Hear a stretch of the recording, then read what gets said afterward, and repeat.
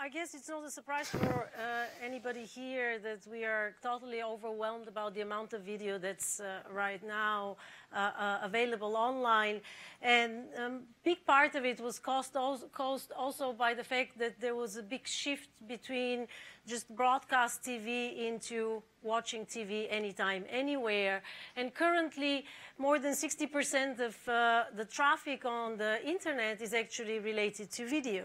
If you look at YouTube alone, it's about 300 hours uploaded every minute, which about sums up in 2 years' time will sum up into about 5 million years for a single person to be able to watch the content on YouTube, which was uploaded in a month. And ultimately, as things don't matter anymore. With so much content, with so much variety, things start looking all the same, and we tend to watch the things that we anyway are going to watch, and we don't find the things that we potentially would like to watch. And there is a constant fight and constant competition for our attention. And you can see exponential growth of content, exponential competition for our attention, but quite a steady line of what we can actually pay attention to. And it's not just the volume of video, but it's also the hours, the length of the video that also competes for our attention. So the engagement with video decreases significantly when the length of the video becomes longer than 1 or 2 minutes. And this creates extremely fast pace of deciding what to watch, checking in less than 15 seconds. Close to 50% of people need to make a decision whether they will watch something or not. And in most cases, they would watch maximum 1 or 2 minutes out of content. So this basically creates a non-human scale problem anymore. Even though we are superior to any machine in understanding video content, understanding any type of visual content, we are not able anymore to deal with this variety, volume, and velocity of video content.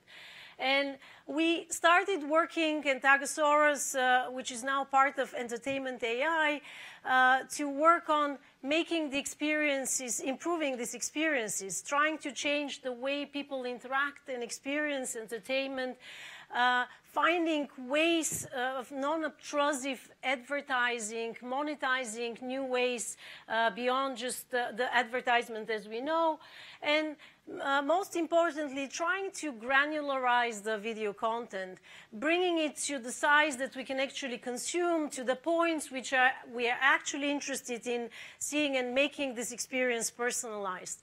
So we created micro moments. We process videos in order to identify interesting hotspots in the videos, which can be converted then into actionable micro moments, depending whether you want to buy something, whether you want to learn something, or whether you want to just entertain yourself and watch something.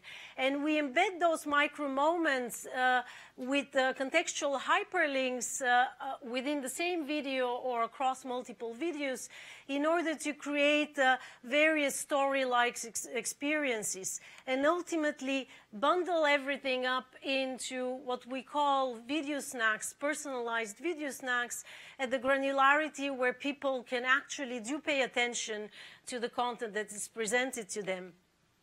And to be able to add also granularity, which allows to adequately share this on the web. So we have done this together with multiple partners, BBC, New York Times, Bloomberg, HBO, Disney, and currently we're also looking into a very exciting market of car enthusiasts.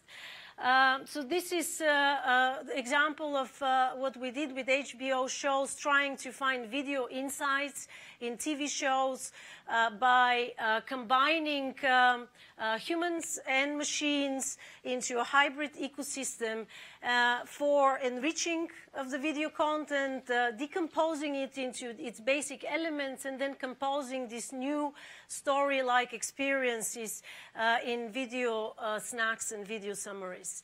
And we also tap a lot into state-of-the-art across here and also in Europe, across different research projects. And that was it. So if you're interested, come and find me to tell you more.